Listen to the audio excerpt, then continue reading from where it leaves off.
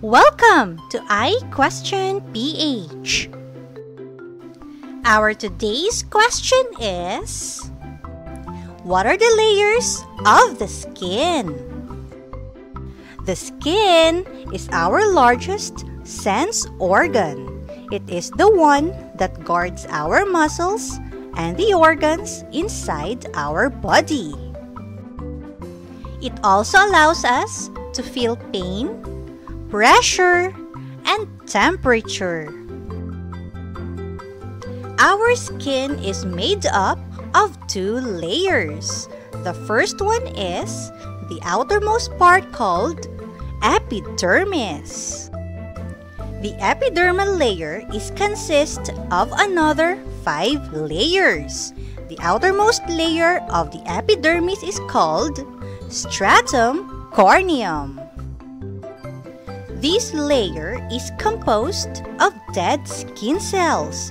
This also serves as the primary barrier between the body and the environment.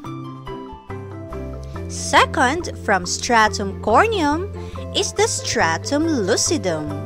It consists of flat cells and are normally found on the palms of the hands, fingertips, and the soles of the feet. Next is the third layer of epidermis called stratum granulosum. This layer is essential for waterproofing our skin. This is where keratin production occurs. Keratin is a protein that is the main component of skin. The fourth layer of epidermis is the stratum spinosum.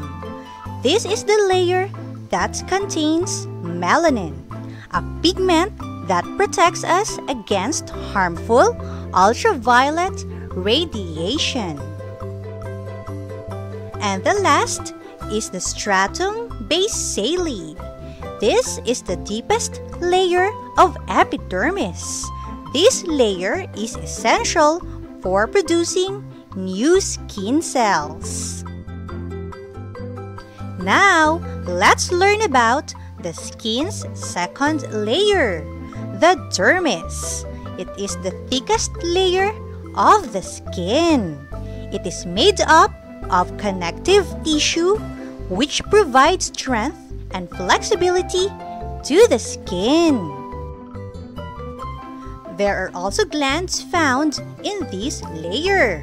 First is the sweat glands.